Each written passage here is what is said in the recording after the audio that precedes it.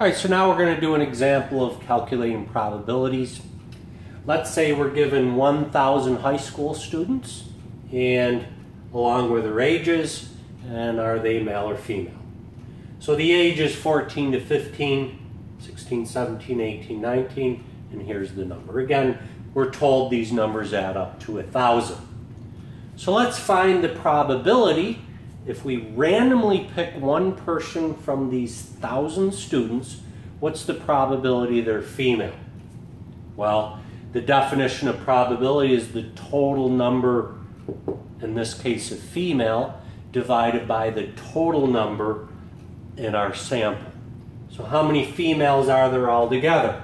Well, the probability of getting a female, well, there's 210 plus 165 plus 115 divided by the total number, which is 1,000, and then we can add that up and write it as a decimal.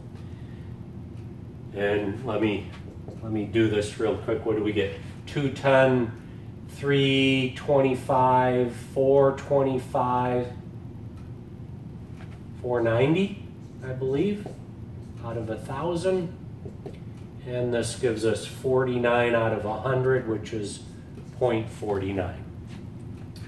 All right, so what's the probability if we randomly pick one person?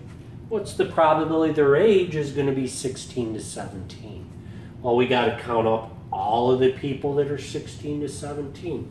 So this is 180 plus 165 divided by the total number of people, which is 1,000. And then we do the same thing, do the arithmetic and see what you get.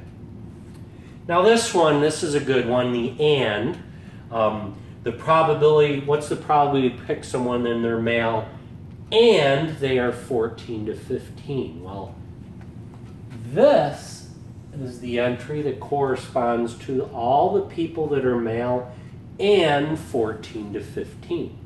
So the answer is 195 out of our total, which is 1,000.